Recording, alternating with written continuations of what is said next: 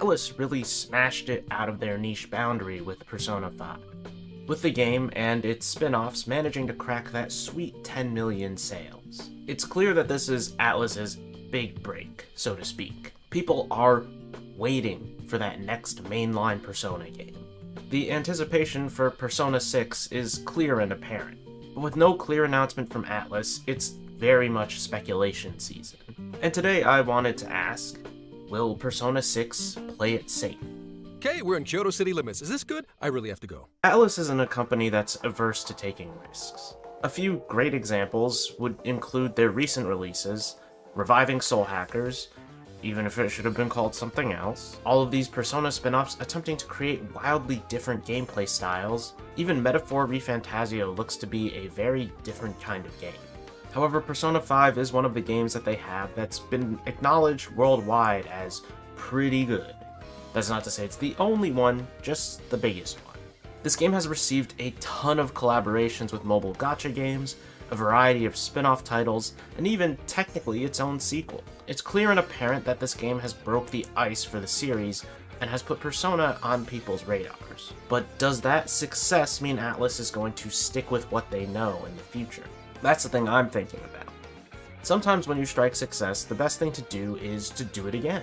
I mean, Atlus has kind of already been doing this with Persona. 3, 4, and 5 share a ton of similarities.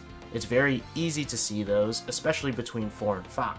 However, that's not wholly a bad thing either. The thing that truly matters, especially for Persona and JRPGs, is the story being told in those games, which in this case wound up being pretty much wholly different. And of course, that's no excuse not to change it up in the next title, but it is some reassurance that the next game could be very similar and still be good.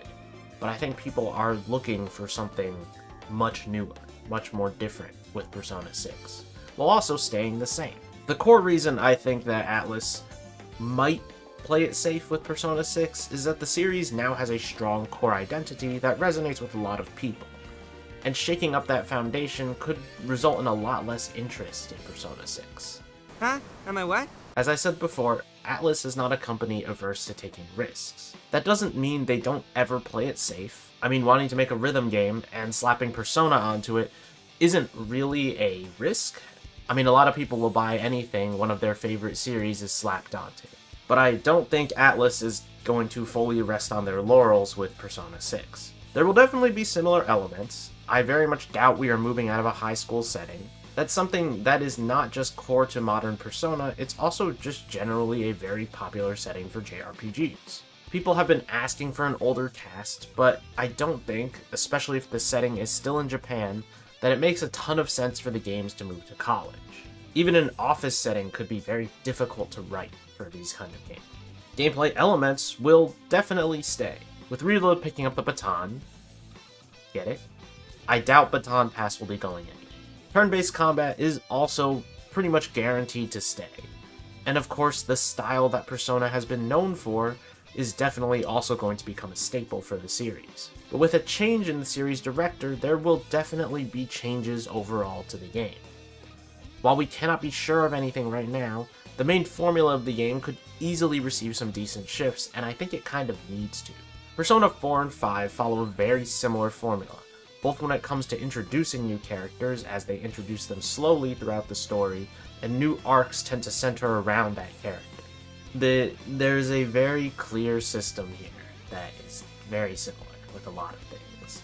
I'm sure the next game will attempt to shake this up at least even a little bit, and I pretty much doubt that Persona 6 is going to end up being near exactly the same as Persona 5. I think it'll still share the core things that make Persona Persona, but it's hopefully going to shift away from the same approach that 5 used for storytelling. Kind of. It's kind of hard to explain what I'm thinking. Damn it! What I generally mean to say is that I don't think Persona 6 is going to deviate that much. I think it's going to expand and innovate rather than reinvent. The reinvention between 2 and 3 clearly brought the series a bit more into the limelight. And the wild jump between 4 and 5 in terms of visuals and presentation caught a lot of people's attention. Personally, I think, for Persona 6 right now, that game is better off keeping things that worked about 5 and making them better, while taking the things that didn't work in 5 and either discarding them or experimenting with them a little bit more. If anything was shown to me, simply just from vanilla P5 to Persona 5 Royal, it's that the developers at P Studios are somehow capable of taking and adding brand new mechanics without it ever feeling like those were tacked on. I can barely imagine playing Persona 5 without the Royal editions now.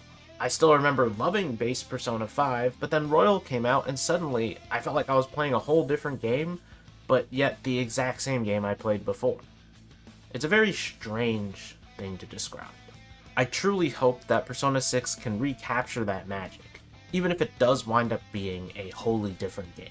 And do you think Persona 6 will receive a lot of changes? Let me know down in the comments below. As always, you can leave a like if you enjoyed the video, and you could leave a dislike if you disagreed with me, I guess. Subscribe to the channel for more things Atlus, Persona, and JRPG related. Thank you for watching, and I'll see you guys next time.